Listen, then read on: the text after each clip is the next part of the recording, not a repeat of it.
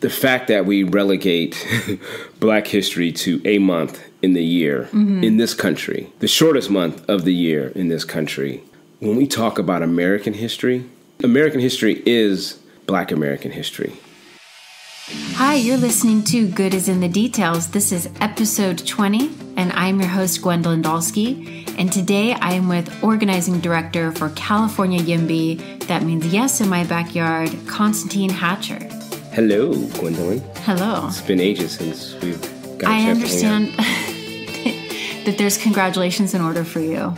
There is. Uh-huh. I have some wonderful, in fact, I'm holding her right now, this amazing little human being that is extremely cute. I hear the mom is pretty fantastic too. Yeah, she's aight. I know. She's aight. Okay, I'll try to hopefully get something on the record there, but you foiled that. Right? Clearly this little cutie takes after her mom because she's adorable. So okay, good. So on the record, just check. Yeah, all right. Check that. So you were recently on an employment panel for Black professionals for My Friend's Place. So tell me a little bit about that. It was a really cool event. You know, My Friend's Place is a nonprofit that provides direct service to young people, late teens, early 20s, that are struggling in life, whether they are, from or foster kids that have been kind of kicked out of the system with minimal resources. Some are homeless. Some are trying to work through trauma. Others might be working through addiction or other mental health issues. Just generally trying to provide a place for them to at least not crash and burn or not fall so hard, or where they can get direct resources, whether it's food, clothes, a place to just lay their heads and take a nap, to get career advice, counseling services, parenting, coaching. Well, let me ask you, for something like this, when you're giving advice or you're talking about being a Black professional, what would be important elements that, let's say, at-risk youth should know, or anyone should know about what does that mean? I think in this situation, I like to focus on, I think of my sons first and foremost, right? They're in this age group, 20 and 17. And I think of the things that I try to impart to them. Sometimes they grab it. Sometimes they're like, whatever, Dad. I try to deliver messages of inspiration and hope that anything is possible, and that, encourage them that no matter what their current situation, there is no ceiling. I try to impart messages of how to navigate a system that is oftentimes unfriendly or unfriendly at best, or unequal at best, downright discriminatory and hostile at worst for people that look like us with, a little browner skin, just inherently when you walk in the door, and I share some of those stories that, here I am, I have a pretty decent gig. I get to work doing something I love and I'm passionate about. I get to make a decent salary and live, semi-comfortably.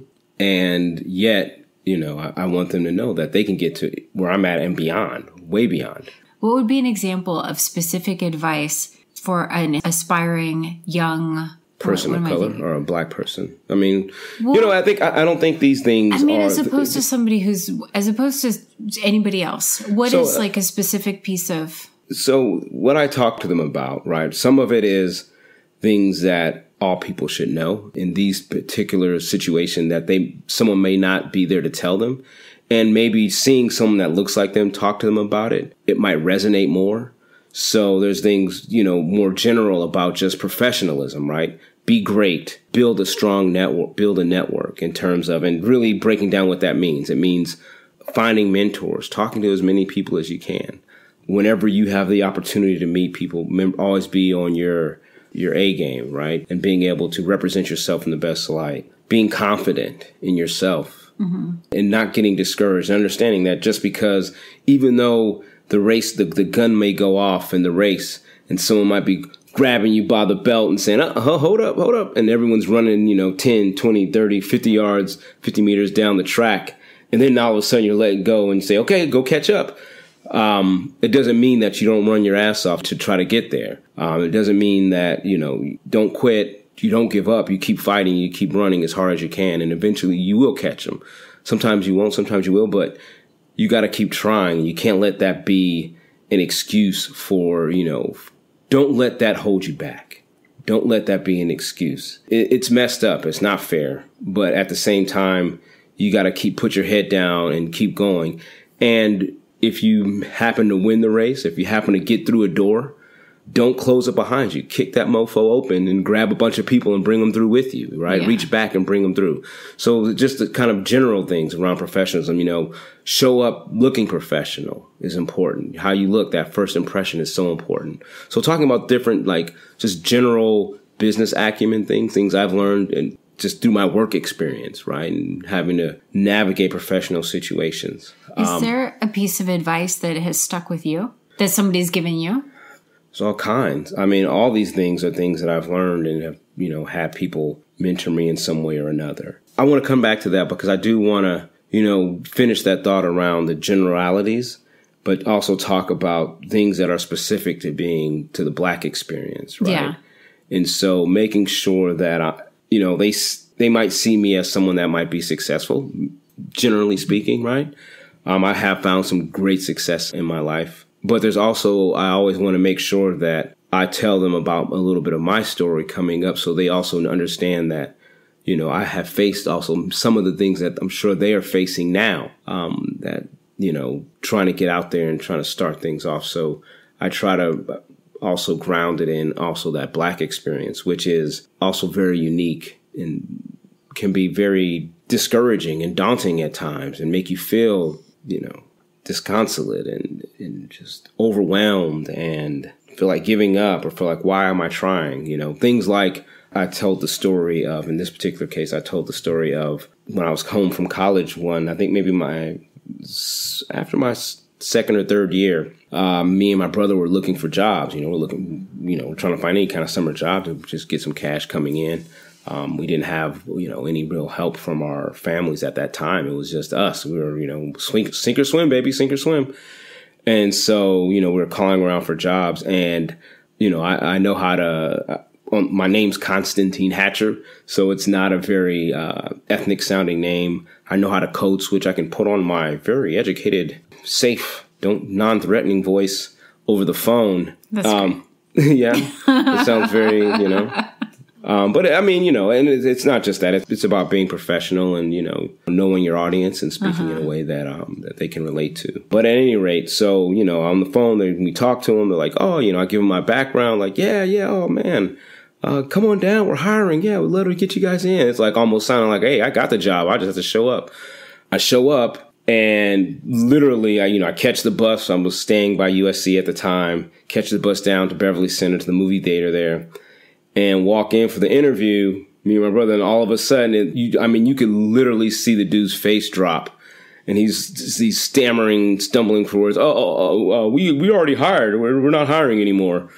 Like, I literally just talked to you 30 minutes ago, dude. You didn't just hire, it didn't change in 30 minutes. You know what it is, right? And it's devastating. I mean, that's part of Black life, right? There's, we're talking about employment in general, but I mean, any facet of life, you can go down the line, talk about how it's a little bit different, how it's a little more challenging, how you really have to develop a certain level of thick skin and not let that experience, it's impossible for it not to affect you, but not let it hold you back, not let it hold you down. In fact, if nothing else, make you want to double down on trying to break through this kind of level of injustice, try to break through so that you can open the door for others and hold that door open for others to rush through. So I always tell that story because I want them to understand that, I came from a similar place and I understand what they're going through, what they're facing out there and how sometimes it can be so discouraging, but you just can't let it. You got to keep fighting. You got to keep believing in yourself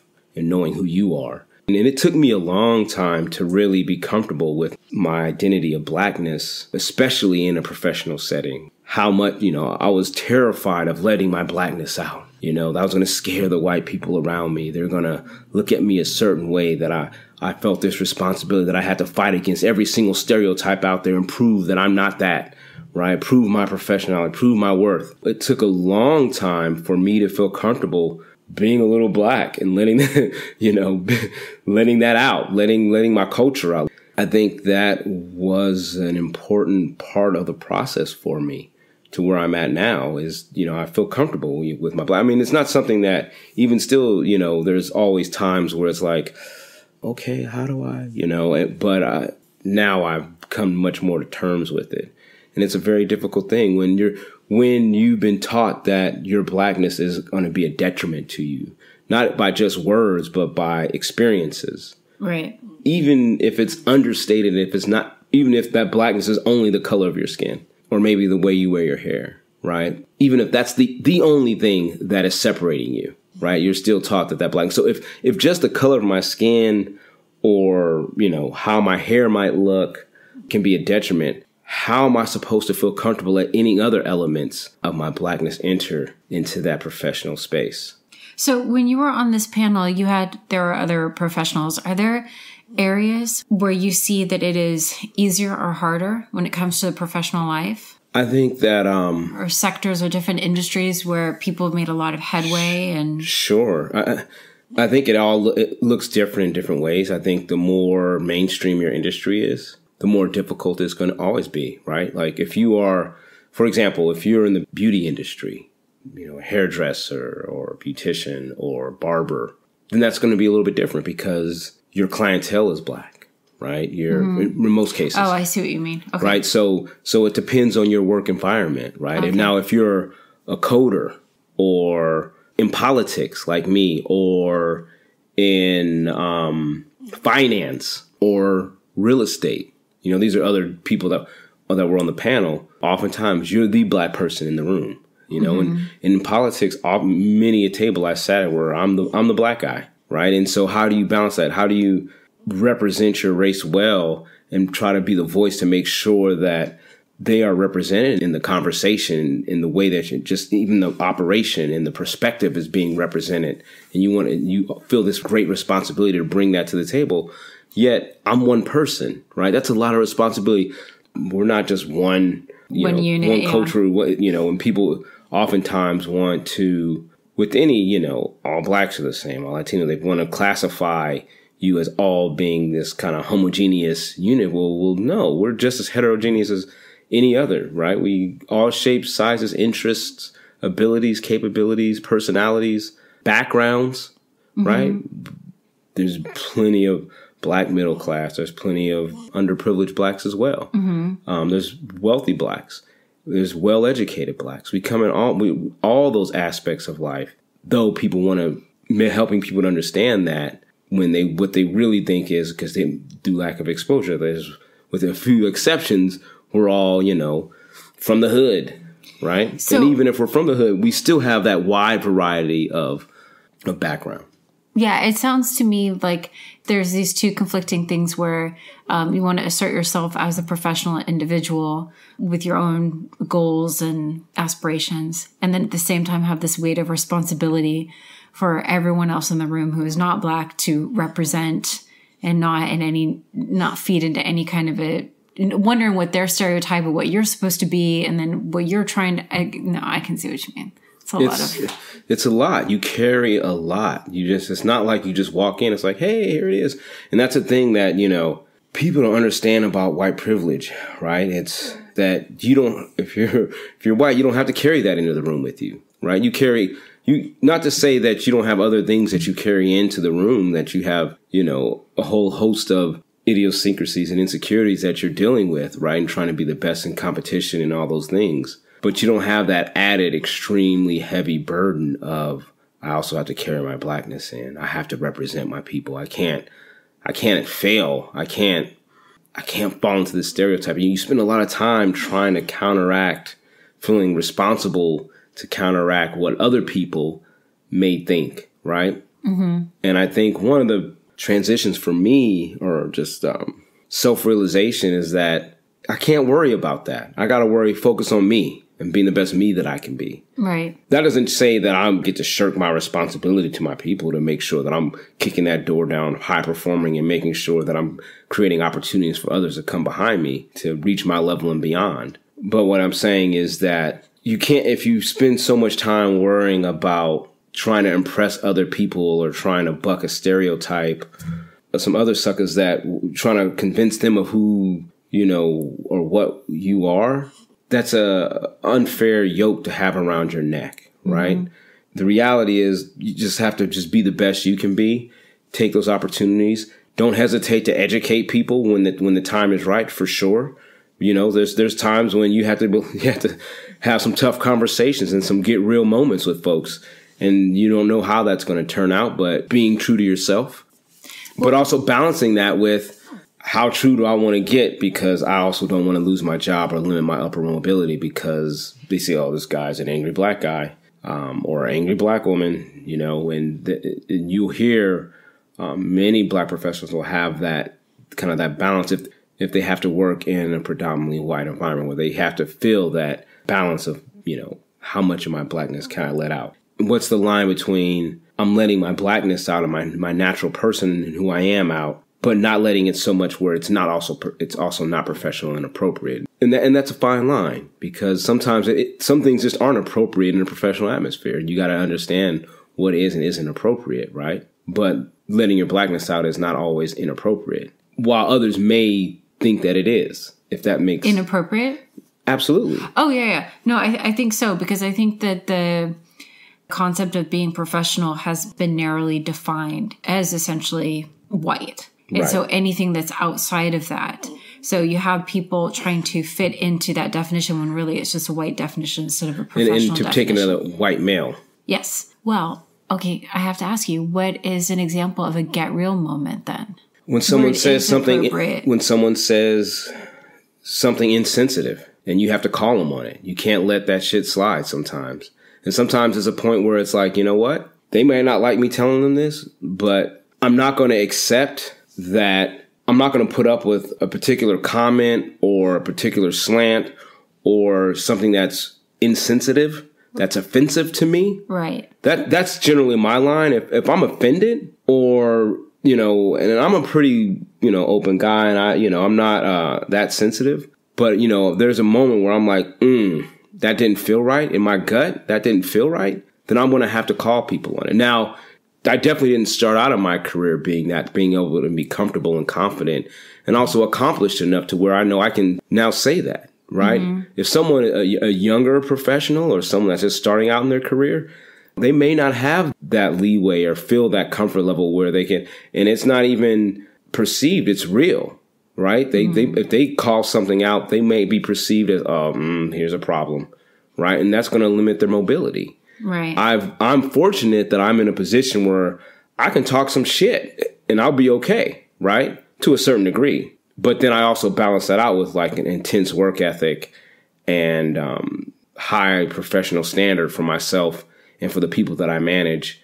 And I hold myself to a very high bar. I'm not saying that I'm always successful in every single thing that I do.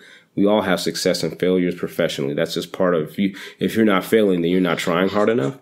See, yes, Zadie knows what I'm talking about. But at the same time, one of the privileges of having had some success in my career and built some good relationships and networks is that if something I'm in a position where I can call things out. Yeah. And it's my responsibility to do so because I am in that position to be able to do that. Were there other people on the panel when they were sharing some of their experiences and you thought, oh, yeah, I know exactly what they're talking about? Or yeah, there's a coder. He felt that pressure of like, man, I got to really do, I'm young and I'm the only black guy here. Got to show and prove that I'm the best. There's a weight. Okay. There's a developer that talked about the lack of respect he gets as a black developer. When he's, as a developer, there's just not people like him. There's not people that, there's not a lot of black folks that are developing, but that are, developing real estate because they don't have they've been systemically locked out of access to capital to be able to do that. I didn't even think about that. You're right. Why there wouldn't be as many people in real estate. Now, this kind of relates to my work, right? The barriers to building are so high in this state in terms of, especially around residential property, that you have to have access to extremely large amounts of capital to be able to overcome all the hurdles that it takes to build. And it's so expensive. Without having really robust minority programs that can help, minority developers really, or, encouraging minorities to become developers, either or mom and pop developers to develop their own property. You're going to continue to have displacement and gentrification and kind of a lockout of people of color from being able to become, having that kind of generational wealth to be able to do things like develop property and to become ultimately larger and larger developers because they just they haven't historically, and to this day, don't have the access to the capital to be able to do that. Mm-hmm. Part of this engagement had to do with Black History Month, right? Mm-hmm. Okay. So Black History Month. I mean, that was the theme. This was part of their Black History Month programming. Okay. So Black History Month, what to you maybe is a staple of, let's say, really good reading or just a classic that if somebody wants to engage in some literature or music or film or something, what comes to your mind?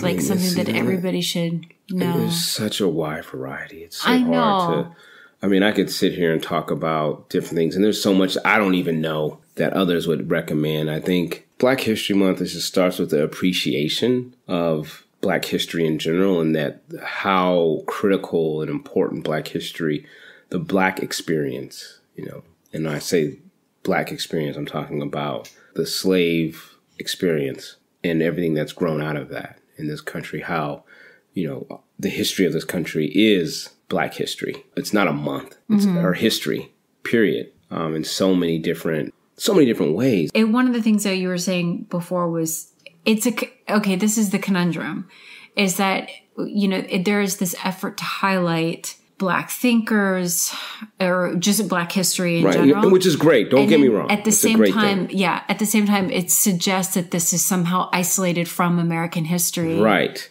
Yeah. And I think that's my problem with it, right? It's like, yes, we should highlight Black History Month. It should be a celebration, but it shouldn't be 1 month out of the year. It shouldn't be the shortest month out of the year, ironically. It's not even like MLK's birthday month, right? We have MLK Day in January, which is great. I'm all about that, right? Like, yes, we should absolutely have MLK Day, but we could also have Malcolm X Day. We could have Harriet Tubman Day. That's the conundrum. Like, you're appreciated that at least 1 month of the year we have this celebration of Black history, right? But it also highlights the problem that it shouldn't be divorced from our history. It is part of our history. American culture is Black culture, if you think about it. The other white culture in the Americas comes from all the different countries in Europe, right? There's not a uniquely American culture. Black culture is the foundation of that, from the music to the food to the athletics. People don't realize that hockey started from the earliest hockey teams were actually Blacks that, saw Native American field hockey and said, hey, let's do this on ice. You have your earliest hockey teams in northeastern Canada, all Black hockey teams at the turn of the century. So there's this history that is, all the great literary works, the great political works, the economic system founded on the backs of free labor, the atrocity, the atrocities of our forefathers, right? Until we get real about that and teach history as including, all the tremendous contributions of African Americans to our history, and being able to call them out and point them out and celebrate them right alongside the history of our founding fathers, right? We can celebrate the founding fathers, but also, call out the problematic nature of that and give that equal treatise. Well, let me ask you, okay, let's say you have a magic wand and you can be in charge of the syllabus for Black History Month. What would be what were some contemporary thinkers? There's reading works from Frederick Douglass and educating yourself on some of the struggles in the lives of people like Harriet Tubman, but also looking at your Marcus Garveys that preach, Black independence, to your contemporary, your Ralph Ellison's Invisible Man, to your, autobiography of Malcolm X and some of his readings and works and some of the things that he talked about in terms of being proud of your Blackness and self-reliance. MLK, obviously. Do you have a memory of, let's say, when you were young and you were reading a work that just really leapt out to you and it was the first time you connected and said, oh, this is me? I'm asking that because I can remember feeling that way when I was reading women thinkers. I can remember that moment of just saying, oh, this exists. There's somebody like me. I think of probably the most impactful reading for me was the autobiography of Malcolm X because of the timing of it all. Mm-hmm. I read it when I was like a freshman in college, I believe. And it really, propelled me to be proud of myself, proud of my Blackness, and accepting of it, and really unapologetic about it, right? And helped me to start moving towards feeling more comfortable in my skin and who I am and appreciative of who I am. Yes, Zadie, you can read Autobiography of Malcolm X too, okay? Mm-hmm. So, that was probably one of the most impactful readings, just because of the time it was. My freshman year in college, I'm at just the timing at which it came. I think other things that resonated with me, Black Boy by Richard Wright was really powerful. Ralph Ellison's Invisible Man was really powerful, and that feeling of invisibility really resonated. It's a very real thing, right? It's people just don't see you, don't see that all the contributions or appreciate you as an equal human being, right? Mm-hmm. But then there's also other great newer works, right? Like, art writers like Ta-Nehisi Coates or... I love his stuff. I think he's going to be one of the more important voices that in 100 years when people are studying this time, he's going to be one of those voices. There's just something very special about his work. You can tell. The New Jim Crow by Michelle Alexander is also great, So it's kind of like one of those things. It's similar to when someone writes a great literary work that's not Black, you say, oh, that's a great literary work. When it's a Black author, it's like, oh, this is a great Black literary work. It's like almost like a different category. Well, no, it's a great literary work. And I think that's kind of gets to the root of it, right? Like the first thing that our first identifications is Black first, and then whatever else. He's a Black, right? Mm-hmm.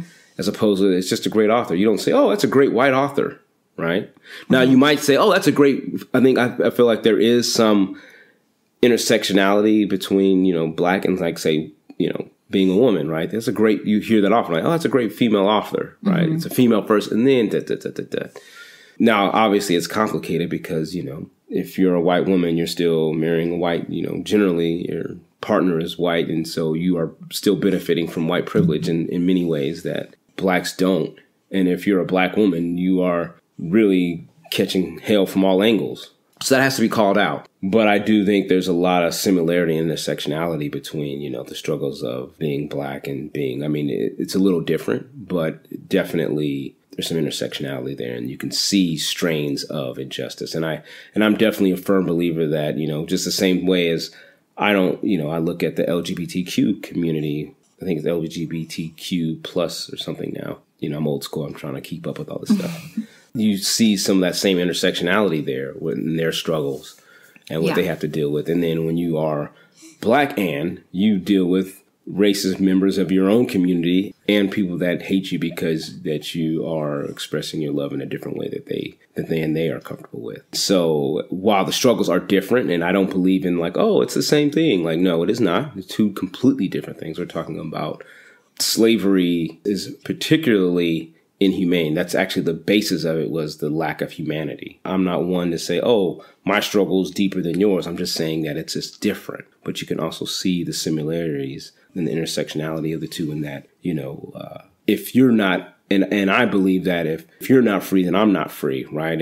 If you are discriminating against someone in the LGBTQ community, I can't get down with that either, right? If you're being misogynistic, I can't get down with that either. Like, I believe that, your struggle, we have to start supporting each other.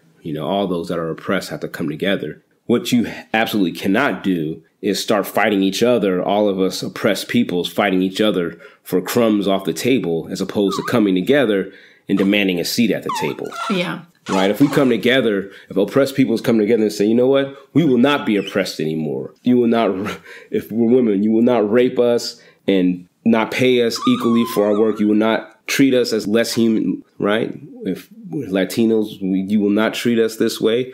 As the LGBTQ community, we are allowed to love and live how we want and free. And just as Black folks, our issues are real. Systemic racism is real, and mass incarceration is real. Redlining and having us locked out of communities and jobs and generational wealth is real. And all of these things are real. And together, we're going to fight to make sure that we are at the table. We're going to come together and make sure that we have this seat. And you're going to demand, we're not going to ask your permission. We're going to take it through our collective action and demand it. That's how we'll all get ahead. But if we try to, we fall into this, my struggle is bigger than your struggle and we can appreciate the differences, but we have to find ways to work together and demand and not fall into that trap of of the divide and conquer, right? What can people who are not Black learn from Black History Month or from Black literature or politics or history?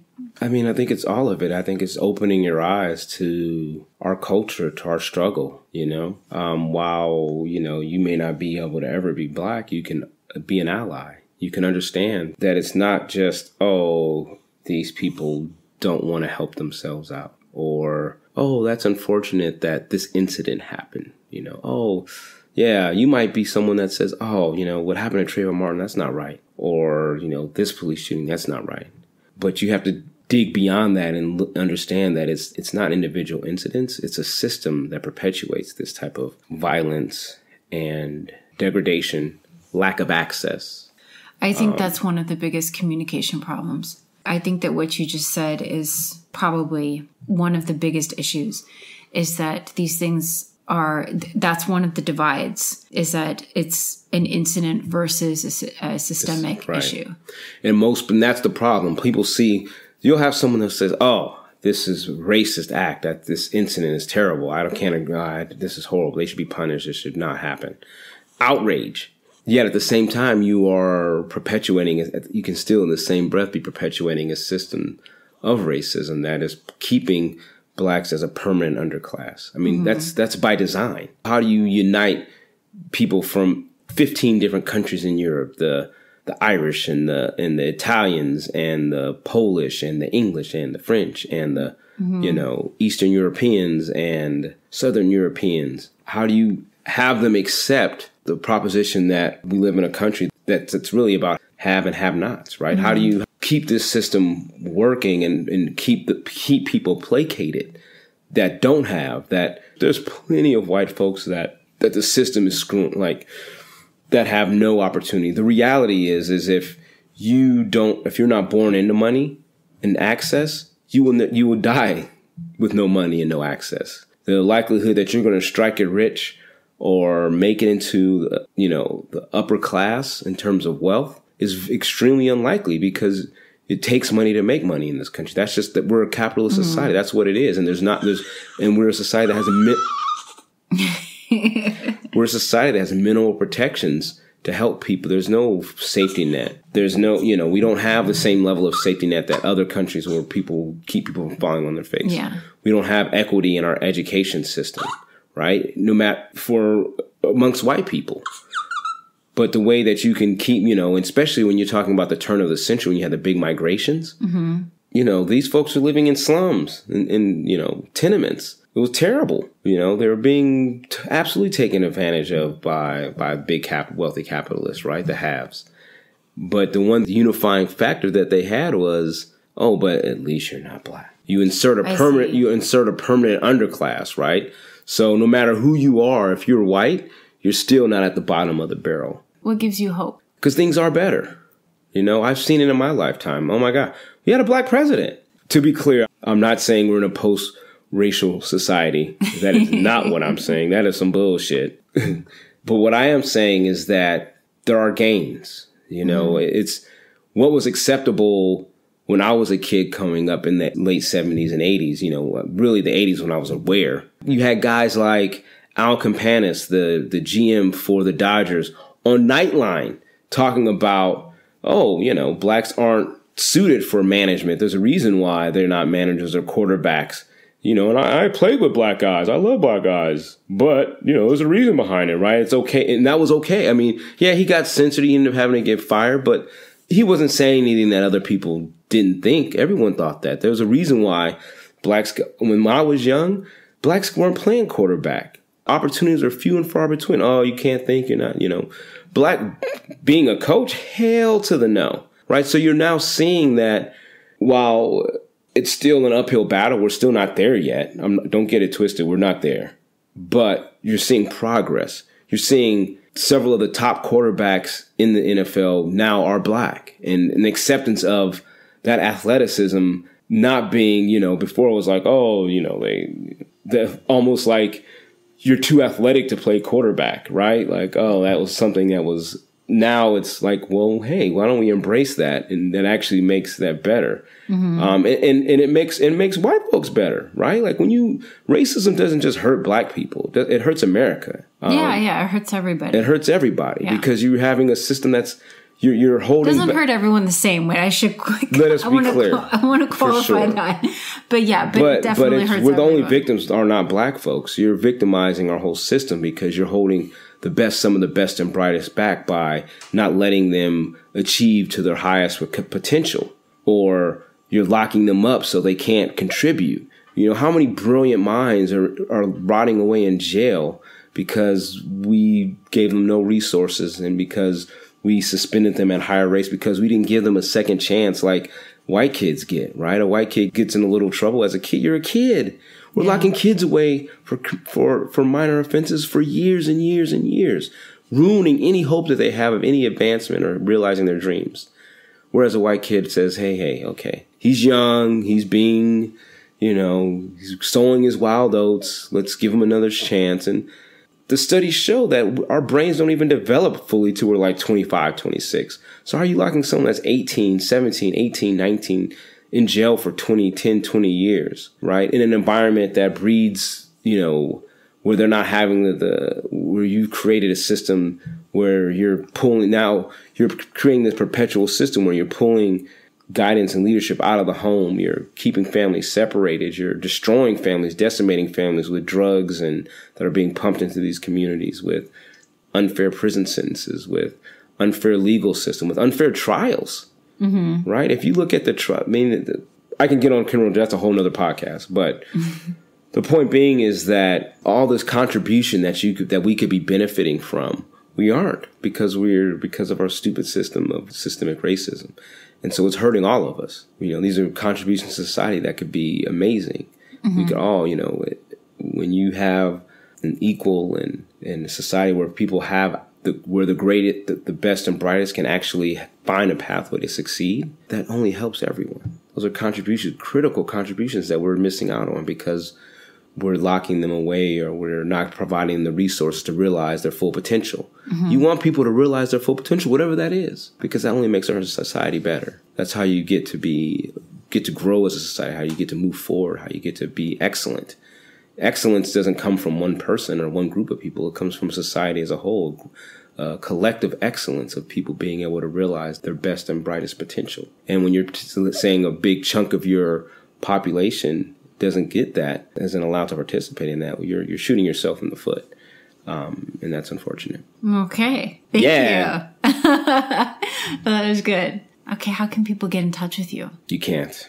What's your Twitter? My Twitter is at Konstantin Hatch. Instagram, Konstantin Hatcher. You might see this beautiful little girl on there and some awesome little boys and other stuff. Yeah. And if you want to learn more about housing and how it's an equitable issue and some of the ways that we can solve this crisis here in California, so we can make California a place for everyone, not just those that can afford to live here, while everyone else kind of has this kind of intense insecurity. That'll have to be a whole nother episode. Yeah, go to cayimby.org and look at all the great things that we're doing. Okay. All right. If you have any questions about this episode, you can tweet me at @GDolske. You can become a patron of the show at patreon.com/goodisinthedetails. Thank you for listening. Bye. How is she doing? She likes hearing Daddy talk. Yes, see.